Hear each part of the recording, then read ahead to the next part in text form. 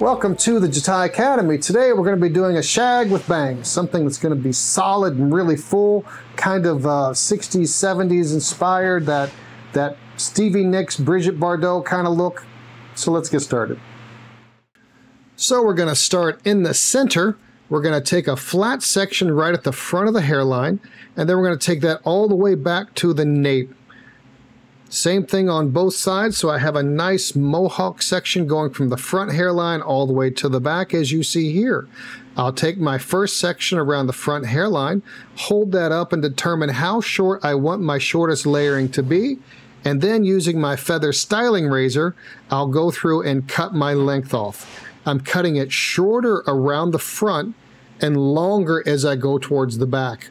Now, one thing I want to tell you about the feather styling razor is I'm using the Type R blade. The Type R blade covers less of the razor and exposes more of the blade, so it's actually easier to cut. The standard blade actually covers more of the blade, so it gives you more protection, but it's not going to allow you to cut as thick a section of hair as the Type R blade. So continuing working my layering from short at the front, longer in the back, I'm going to go through and hold each section of my mohawk section at 90 degrees until I reach the crown. After the drop crown, I'll pull everything up to that section. So that's going to give me an increase of length as I go down towards the nape. Checking out my layering, making sure everything looks even and smooth. Now we're going to continue a parallel section to my first mohawk section, and then I'm going to comb it into the center. So I'm not going to walk my guide from the middle of the head towards the perimeter. I'm pulling all the hair into the center. So what this is going to do is it not only is it going to be shorter in the front, it's also going to be shorter in the center of the head and longer as it works towards the ears and longer as it works towards the nape in the back. So I'll continue to hold everything up at 90 degrees from the head into the center of the head, following my previously cut guide. And an important thing when you're cutting with the razor is I want to make sure I maintain an even broad razor stroke. If I use a broad razor stroke, it's going to keep all my ends very nice and light and airy. If I take a real tight stroke where I don't take it and move the razor a lot, I'm going to end up with a more solid shape. So I'm using a soft, broad stroke here. Follow us on your favorite social media at jataifeather. Now I'm continuing to work my layering going towards the back, following the exact same guide that I was using before. Now we'll continue on. I'm going to take a parallel section, and sometimes this section can be a little difficult to take because you're working a curved section on a flat part of the head, which is the side. Pulling everything, again, directly into the center of my head. So that first mohawk section that I held, everything in this haircut, as far as the layering goes, is being held up in that mohawk section. Holding everything up, the same broad razor stroke that I was taking, and just follow through. If you approach something very, very methodical, it becomes easier to follow through on the pattern, and you can move very, very quickly. Once you get the hang of using a razor, you can move through this very, very quickly and get the length and the texture you want at the same time. Now we're going to take our last section here on this side of the head, comb everything up. Anything that hangs over, I'll cut off, as you can see right there. And as I work towards the back, I'm going to pivot around the ear. There we go, right through there, and continue to work from front to back. There's our line. Now, as we get to the back, we're not going to have a whole lot of hair to cut off. So this last section here that we're going to work on, there's not going to be a whole lot of hair. So I've been cutting on the inside of my fingers the whole time, but there's not a lot there. So I'm just going to glide the razor across the outside of my finger and cut any of those long little pieces off that hang over.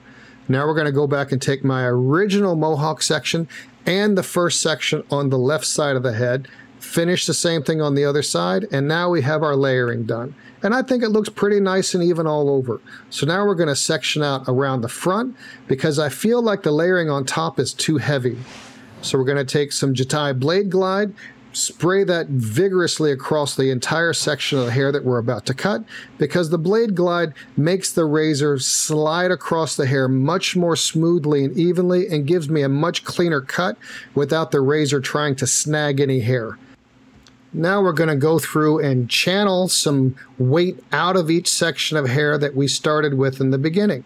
So we're going to channel it out. Where it's thinner, we're not going to take a whole lot. Where it's thicker, you're going to see me take more hair out, because I felt like this mannequin head, it was thicker on the top and thinner underneath, which most of these are. And sometimes you have clients that are like that as well, or thicker in one area of the head, maybe in the nape, less in the front. So I'm going to apply my channel texturizing exactly where it needs to be applied. So I'm really paying attention to how much hair I take out with each section. It's not just some haphazardly, just willy-nilly throw the razor through the hair. I want to apply it with forethought and with technique so I can make sure that the shape flows exactly like I want. After I got the first section done, I'm going to go through and continue working all the way towards the back. So each section, I'll take out as much hair as need be, so that I get a nice even amount of weight distributed all the way across the top.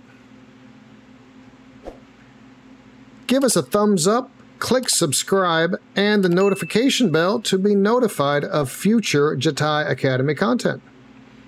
Now we're continuing on. Now you'll see right there that piece of hair did not have a whole lot of weight in it, so I just completely removed it. Thin out the hair on top of it, texturize it so I have a nice even amount of weight distribution, cut anything that hangs over around the front off that I don't like.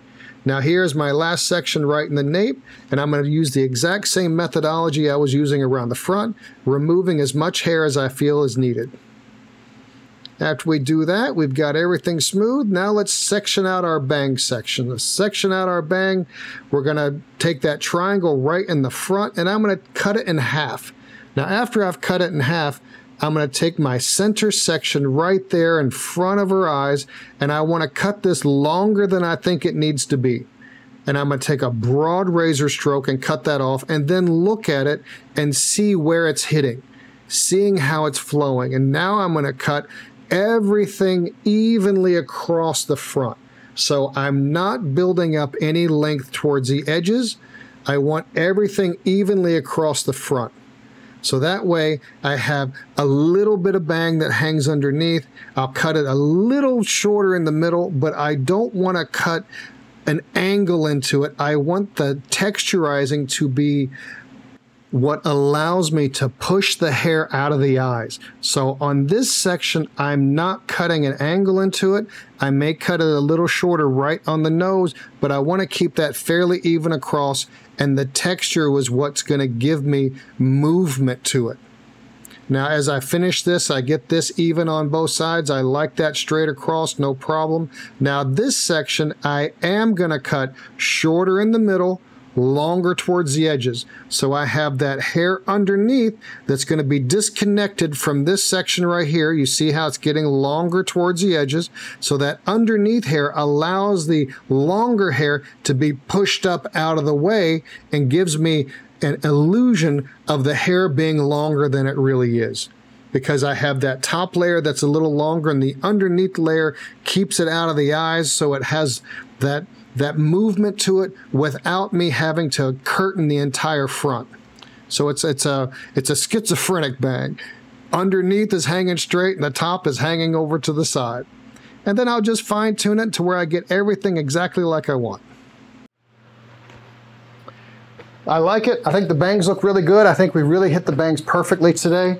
And we got a lot of layering throughout the whole shape, which I think is important for this type of shag, but still not overly stringy or overly wispy. It still has a solid shape, and I think that that works well, especially when you want to get some fullness and some height on the top and have a heavy bang. I think if it's not full all around in a solid shape with a heavy bang, it doesn't really fit. But that's just my personal opinion. And she's ready to go to a Hollywood bungalow. She looks good. She's ready to go. Check out the Jatai Academy. There's all kinds of great information on there that will make you a better hairstylist and barber. Let us know what you'd like to see in the future, and we will see you next time. Thank you so much.